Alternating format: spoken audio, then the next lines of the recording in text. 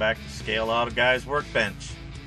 Today we're working on the MPC Coca-Cola 69 Dodge Charger RT. This is basically a snap together curbside kit, and it's molded in red. Well, that's not usually a problem. You can clear coat this and just leave it as it is, or you can go ahead and change the color if you wish. When you take it out of the box, the chassis is inside the body.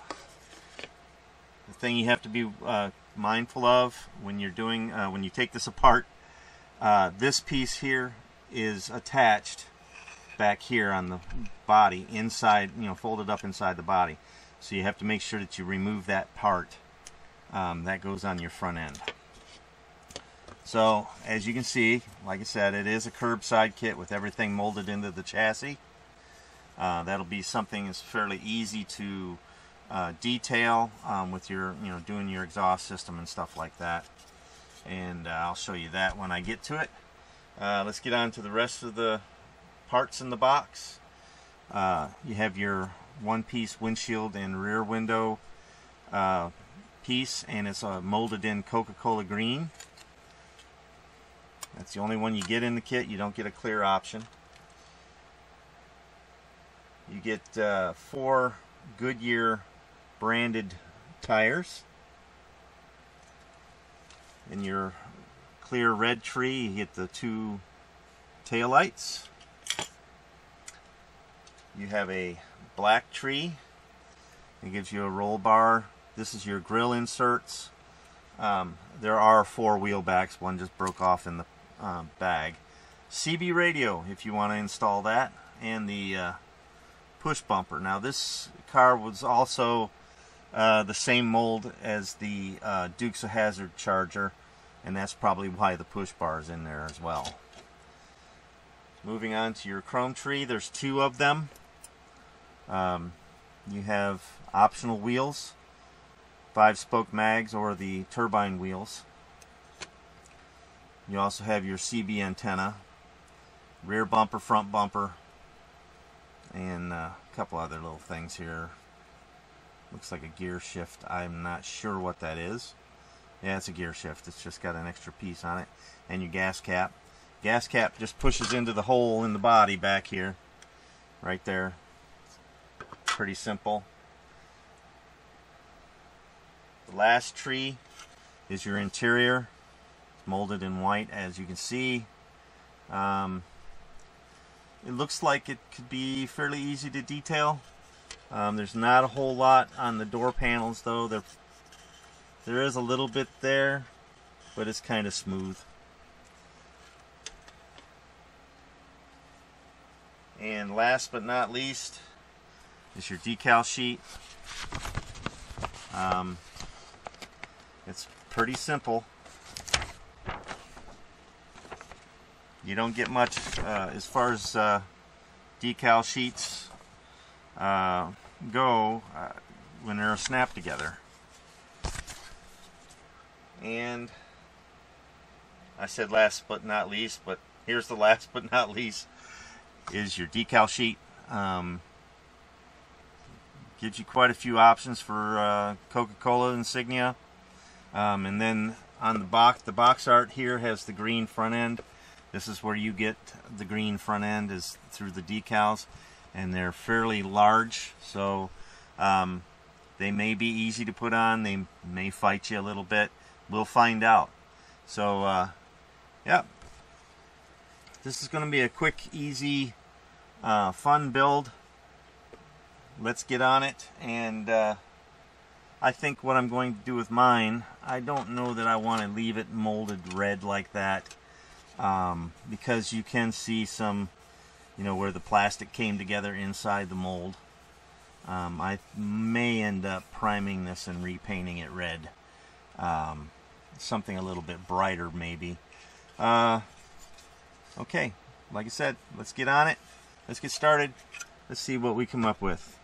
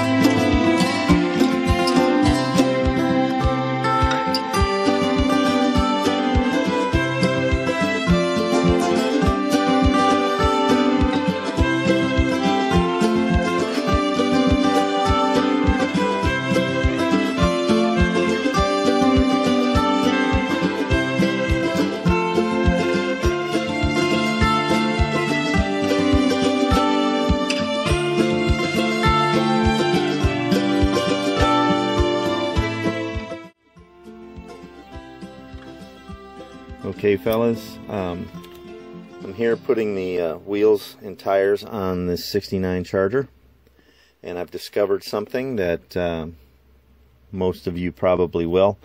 When you get the rear tires on, you notice that the hole is pretty high in the wheel well, which means when you put your tire in, or should I say you put your axle in, that's going to cause that back end to kind of sit, I don't know, to me it looks kind of low and not very, well, the tire's a little off, but there it goes. It just looks kind of squatty in the back end. So what I'm going to do, and probably those of you who have built this already figured this one out, and it didn't take me very long. I'm going to put another hole down there. If you look inside here, you can see that hole. Now let me get something here. That hole is right here. You still have plenty of meat down in here where you can put a hole a little bit lower to kind of jack the back end up a little bit. And I'm going to play with that here a little, and let's see if I can change the stance of this vehicle just a little bit. So stand by. Okay, fellas, I took out the old battery operated drill. I did want to use just my pin vise drill, and you can do that, but I figured using the cordless drill there was a little bit faster. What I ended up doing is drilling out another hole, just maybe 1/8 of an inch, right around 1/8 of an inch, 3/16 of an inch lower on each side.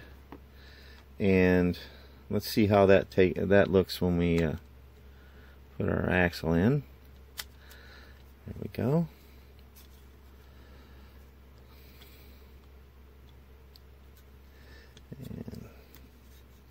And go on there.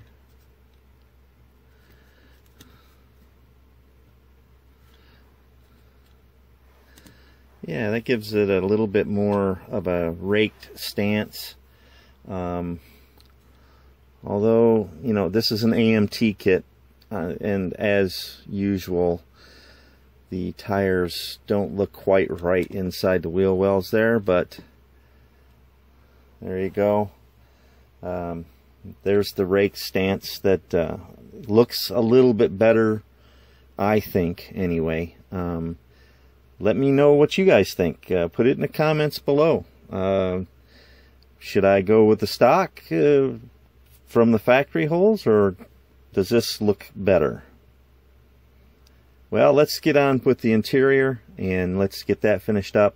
I still have some bare metal foil that I have to apply to the body, so let's get on with that.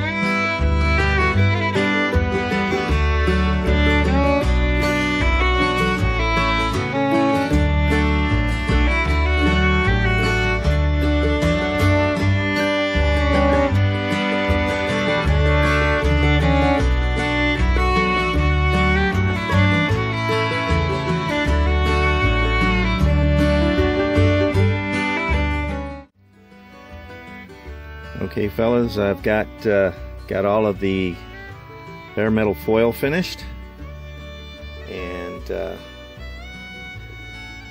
the hardest part was getting these angles back here in where that window trim comes down. It was kind of hard to force that foil to do that curve, but other than that, as you can see, I've got it all pretty much done. I've also put a little bare metal foil in on the marker lights and painted those the appropriate colors. Oh, what the heck happened there? Oh my gosh. Okay, that's a little silver paint. I'm going to have to clean that up. I also have the front bumper pushed into place. And had to add a little foil to the top here because the way this was on the sprue, when you cut it, there was a point here, and one down here on the bottom. And in order to fit this grill in, you had to sand those nubs off. And when you sanded the nubs off, you could see it after you pushed the bumper in. So, okay. Then I added a little silver. Doggone it, here we go. I added a little silver down in here where the taillights go.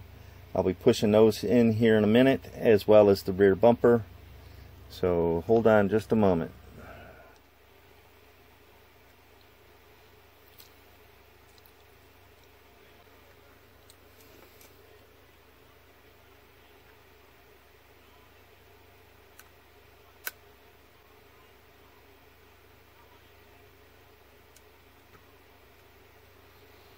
There we go.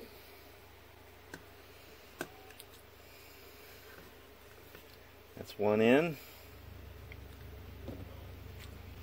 Gotta snip the other one off here. Oh, I also put a little silver on the back of this using a gel pen, just to give it a little bit more reflectivity. Sand that little nub off there. There we go.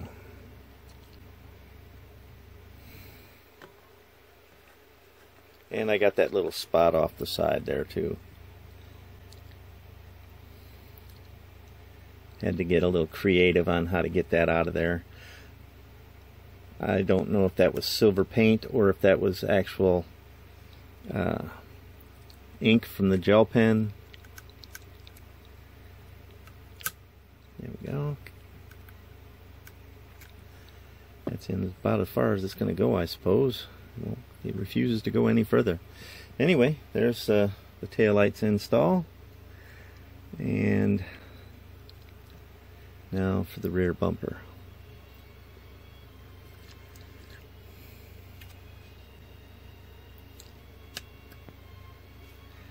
And as you can see, that just pushes in.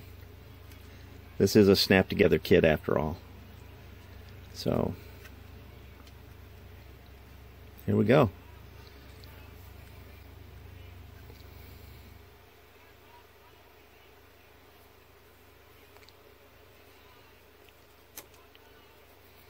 Well, we got to finish up the interior, and then we'll push it all together and be back for the final.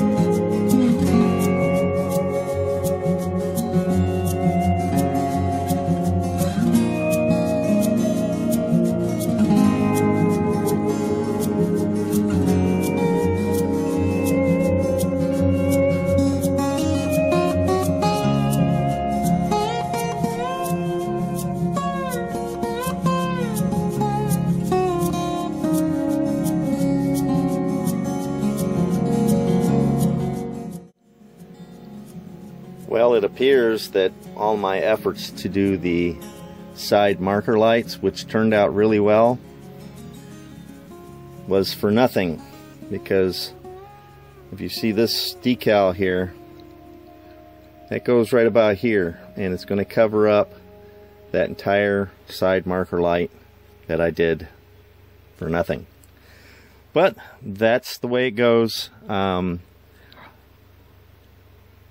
I'll just go ahead and put the decals on anyway, because it would not look right without them.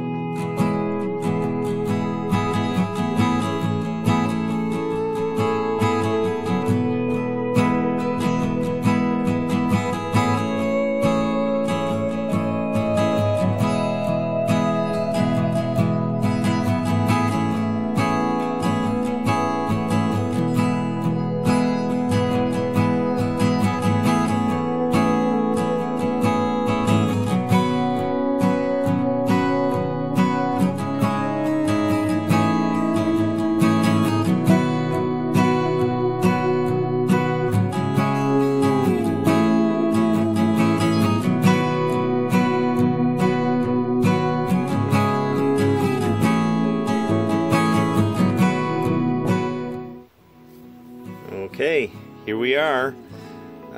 Finally got all the decals applied. These are really big decals. They are kind of difficult to work with, and it doesn't help that they're cracked on the backing paper. So when you take them, you go to take them off and transfer them to the car, they come in pieces. With that said, they all really went together well. I got the windows pushed into place, and those are ready to go. Got the decals, I got the front and rear bumpers all done. So we're all set. It did take a while to do these decals because just on the top surface of this hood, that's 3 pieces. One on each the top of each fender and the center section over the hood. It did have a continuous stripe that goes all the way back, but I decided to get rid of that in lieu of putting the CB antenna on and the ice cold label in the back.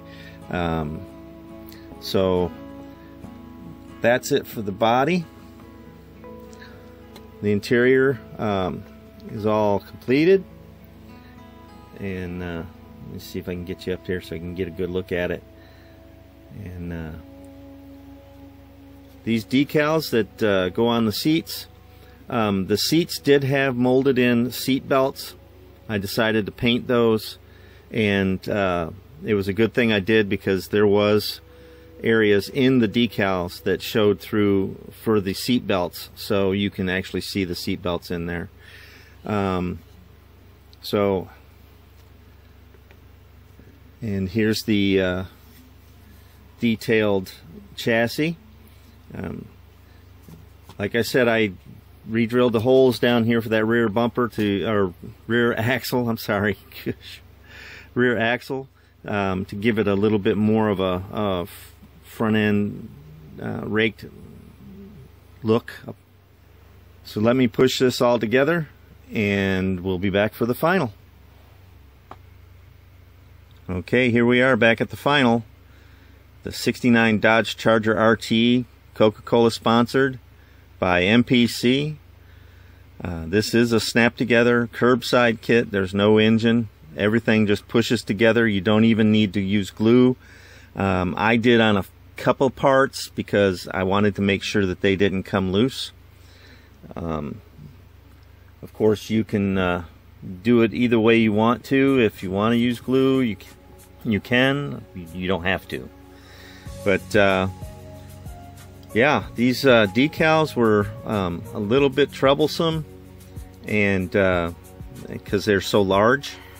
But once they laid down and I was able to smooth them out, they looked pretty good. The only thing I didn't like about them is up here in the hood area, you can see where the decal has split. That section is just a little too long, and it bends down into this these little indentations in the hood, and the decals don't like it, so they did split on me. As you can see on the interior, I've got the Coca-Cola labels on the seats. I've even got the Enjoy Coca-Cola decal in the back window. So, what do you guys think? Does it look pretty good?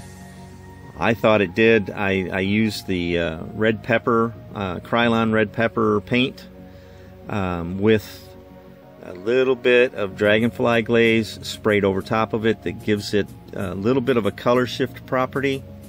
I thought that looked pretty good. And we have our new Coca-Cola bear.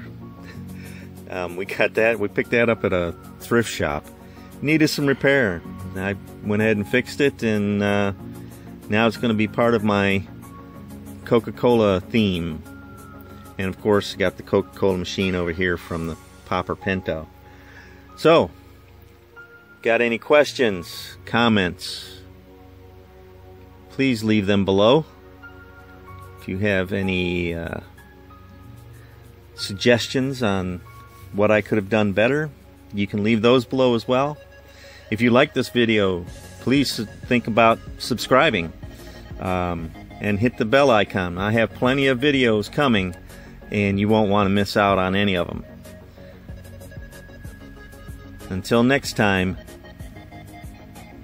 thank you for watching Scale Auto Guy's Workbench. Have a great one.